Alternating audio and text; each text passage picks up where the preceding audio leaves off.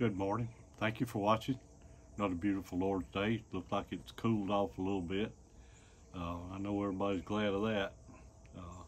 We'll get on our sick list this morning. We got Ronnie Robinson, Ashlyn Hare, Becky and Lonnie Bark, Joella King, Doyle Duke, Bruce Lewis, Steve Comer, Kathy Smith, Lee Heath, Carter Brown, Naomi Blair, Luana Peeler, Benny Blair, Steve Milburn and Judy Milburn, Taylor Blanton, Sharon Armstrong, Buddy Davenport, Jason Morris, Pam Brown, Thomas Bogle, and we need to send sympathy to the family of Russell Morton and Miss Nada Heatherly. Miss Nada used to be, we went to church with her and we was neighbors with her for years and years and years, and what a fine lady she was. And please pray for her family in the loss of Sister Nada.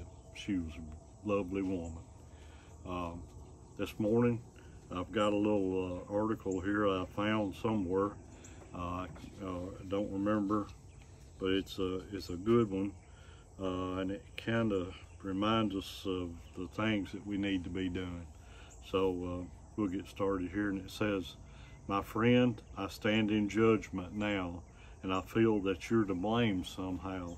On earth, I walked with you day by day, and never did you point the way. You knew the Lord in truth and glory, but never did you tell me that old story. My knowledge then was very dim. You could have led me safely to Him. And though we lived together on earth, you never told me of the second birth. And now I stand this day condemned, because you failed to mention Him. You taught me many things that were true. I called you friend and I trusted you, but I learn now that it's all too late. And you could have kept me from the hell and of my fate. We walked by day and talked by night, and you showed me not the light. You let me live, love, and die, and knew I would never live on high. I called you my friend in life. I trusted you through joy and strife. And now coming to this horrible end, could I now call you my friend?"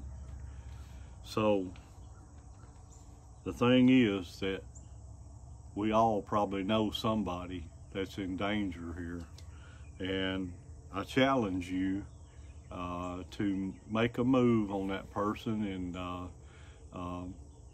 tell them about Jesus Christ and try to save them from their awful fate that they're going to meet if they don't know Him. That's something that we all need to do.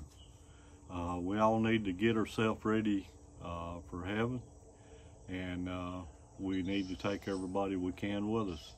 We need to make sure we do that. It tells us in the Bible to do that, and we need to do that. So keep that in mind as you go through your week. You know, we could spend our time a little more wisely, I'm sure. I know I can.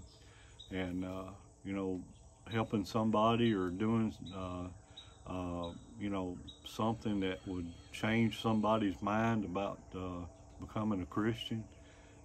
Anything that we can do on that order, it will surely make a difference. We want to make sure we can take everybody we can. So that's the end of my little lesson here today. I hope you get something out of that. Please keep all of our first responders and your doctors and nurses and all our military men and women. You know, there's a lot of danger in the world right now. And you know, we've also got the storm victims over there in East Tennessee, North Carolina, and Georgia, Florida. You know, all the folks that were impacted. It's still a bad thing going on over there. Seems like they can't get help, and it's just a bad deal. Please remember all of those that lost loved ones. I heard a friend of mine at work, his uncle lost his whole farm. It's just gone. And you know, a lot of people lost everything they had, and they got nowhere to go. That's the bad thing. So please keep all these folks in your prayers. They really need it. That's the end of it. God bless. Thank you for watching. See you next time.